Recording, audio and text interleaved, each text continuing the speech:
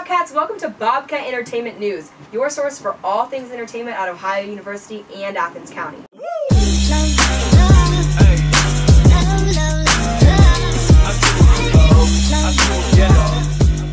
I'm your host, Taylor Bruck. And I'm Maddie Young. We have an exciting first show for you, packed with talent, fun, and Athens' favorite locals. I'm excited, so let's dive right into things. She can dance, she can slay makeup, and she can perform. She is Plasma Blood. I had the amazing opportunity to sit down next to local drag queen Plasma Blood. No boy was I in for a treat. Take a look. Hi everyone, it's Maddie Young with Bobcat Entertainment News, and I have a special guest with me today, Plasma Blood, and he's going to give us a little taste of what it's like to be a drag queen. Hi, how are you? I'm great, how are you? Thank you so much for being here. I really appreciate it. Absolutely. Okay, so tell me what's going on here. I look over here and I see stress. I see stress. Yeah, I'm definitely stressed. That's fine, we're working through it. No, this is basically all I need to get ready. Okay. I won't be using all of it, but I'll be using a good bit of it. I want you to kind of give your backstory and tell us how you got started. Well, I got started doing drag in Parkersburg, which is my hometown, about 45 minutes away from Athens. And well, I was originally dancing there. And the local queens there, they just kind of adopted me in, and I became really close with them really quickly. Story behind the name. Ooh, originally I was Jasmine for a very short period, and then I added on Blood, so I was Jasmine Blood for a hot minute, and I wasn't really actively performing, so not a lot of people caught on to the name. I just wanted something, you know, short and memorable and iconic, and I'm very, much so a vampy queen, and kind of present Dark. that aesthetic a lot. Yeah. Even whenever I'm not even really asking for it, people are just kind of oh, vampire queen, got it. So I'm ready to jump into this contour. I don't know about you, Miss Thing. Usually the piece of paper that I use for my contour is my 50 favorite Bible verses. But I don't have that today. I'm not sure where it's at, so I'm just gonna have to use this piece of paper. Hi, Cheekbone. Hi, how are you? She's there. Popping.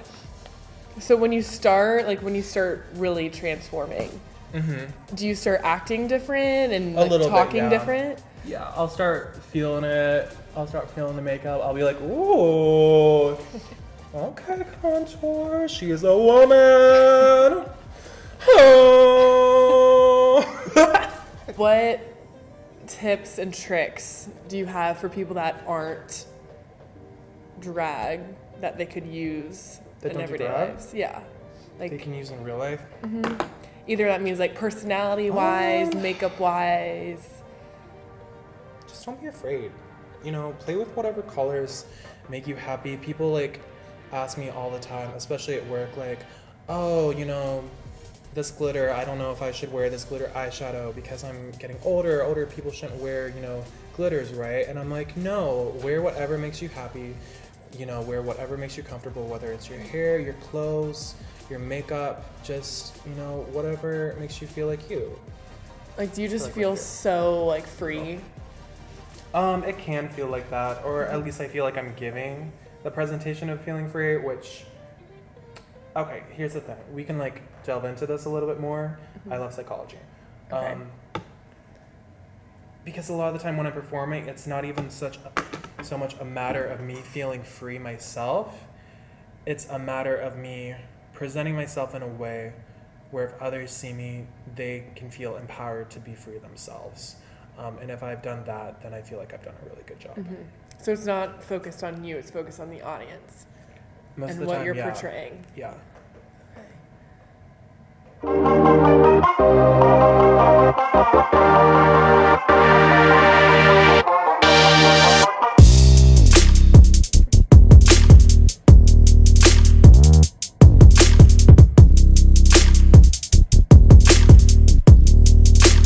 All right, how amazing was that? Honestly, I had no idea how much detail and effort went into a drag look. That was crazy to see. Really awesome. Right? And she gave us some little DIY makeup hacks. She sure did. We have some selfies to show you the final look. Check them out. And Plasma, you killed it. Now dialing into our sports zone. Our reporters Abigail, Madison, and Chance were able to play a fun game with the football players at Ohio University. The team has been having a great season, and we thought they deserved a quick break from their daily schedule. Now let's see if these boys are as quick on their feet off the field as they are on the field. Hey Taylor, we are so excited to play this game with the football players. The game is called Sprite Trivia, and we also have our reporter Chance playing as well. Okay, great. So how we're going to play this game, the boys are going to be standing in a single file line right next to me, and I'll be asking questions, and they will answer with no hesitation. Whoever does hesitate gets sprayed instantly with Sprite by Madison. And then we also have a little competition. We have a Chipotle gift card for the winner. All right? Are you guys ready?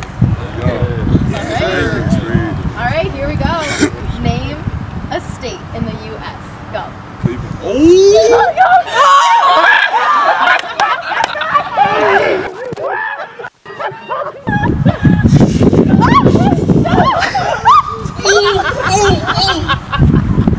So he eliminated. Remember what's at the end, the gift card. Name a type of candy bar. Go. Snickers. Mars. Good bar. Reese's. Hershey's. Lemon twist. No, he gets it. That's a candy. Lick it up. That's a candy. That's a candy. What you mean? No. They let you. Bro, so crazy, bro. That's crazy. Y'all never heard chocolate chip? Chocolate chip. Name a clothing brand. Ralph Lauren. Gucci. American Eagle. Ferragamo. Aeropostale. Abercrombie. Hollister. All right. Oh my gosh. Oh,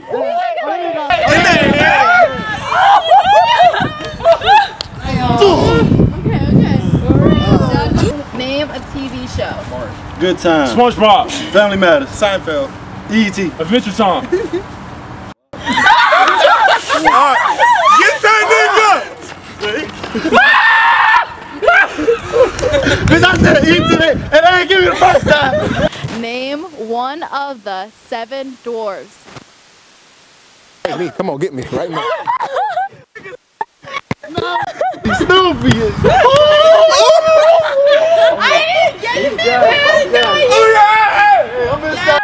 Yes. All right. All right.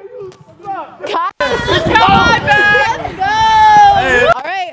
You ready for the Chipotle gift card? Boom. Good there you go.